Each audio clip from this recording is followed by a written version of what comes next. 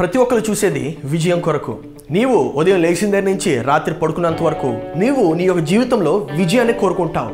విజయం ఒకవేళ నీ జీవితంలో లేకపోయినట్లయితే గుర్తుపెట్టుకో, నీవు విఫలమైపోయినటువంటి వ్యక్తిగా పిలువబడతావు.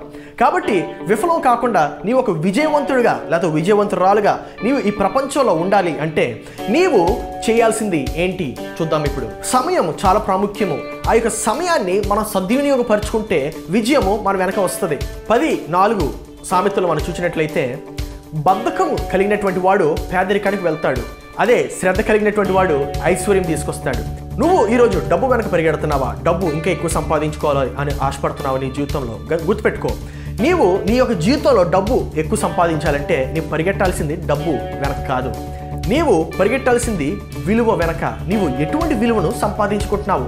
ఒకవేళ నీవు మ్యాథ్స్ టీచర్ అయితే నీవు ఎక్కడైతే ఆగిపోయావో నీవు అక్కడే ఉన్నట్లయితే ఇంకా ఎక్కువ నేర్చుకోలేవు, ఎక్కువ నేర్పించలేవు.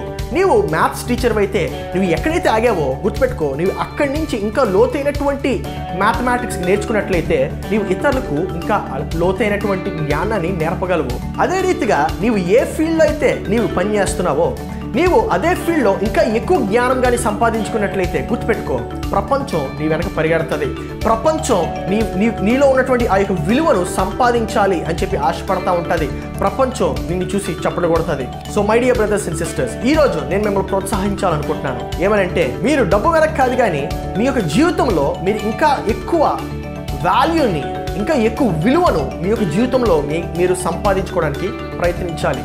ఒకవేళ మీరు ఒక మంచి స్పీకర్ అయినట్లయితే, మీరు బాగా మాట్లాడాలి అంటే మీరు ఏం జ్ఞానము సంపాదిస్తున్నారు గుర్తుపెట్టుకోండి. మీరు ఎంత జ్ఞానం అయితే సంపాదిస్తారో ఆ యొక్క సంపాదించిన జ్ఞానమును మీరు అమలుపరచగలిగినట్లయితే అప్పుడు మీరు హయ్యర్ వాల్యూ క్రియేట్ చేయగలరు. ఈ ఉదయకాలం నుంచి రాత్రి వేళ వరకు మీరు ఏం చేస్తున్నారు?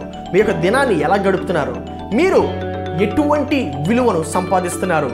మీరు కానీ విలువను సంపాదించకుండా మీరు పడుకున్నట్లయితే, లేకపోతే వ్యర్థంగా మీ యొక్క సమయాన్ని గడుపుతున్నట్లయితే ఆ దినంలో మీరు ఏం సంపాదించలేనట్లే, అప్పుడు ఆ దినము వ్యర్థము.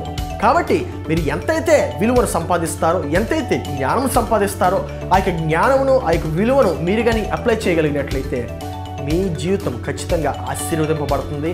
ఖచ్చితంగా ఇంకా ఎక్కువ ఐశ్వర్యం మీ జీవితం వెంబడి వస్తుంది. కాబట్టి గుర్తుపెట్టుకోండి, మీరు ఎంతైతే ఆ యొక్క సమయాన్ని మీరు సద్వినియోగపరుచుకుంటారో దాన్ని బట్టే మీ యొక్క జీవితం అనేది ఉంటుంది. కాబట్టి ఈరోజు నుంచి మీ యొక్క సమయాన్ని సద్వినియోగపరచుకోండి, ఎక్కువ నేర్చుకోండి. ఎక్కువ నేర్చుకున్నది మీరు అప్లై చేయడానికి ప్రయత్నం చేయండి. ఖచ్చితంగా అనేక మంది మీ వెనక వస్తారు.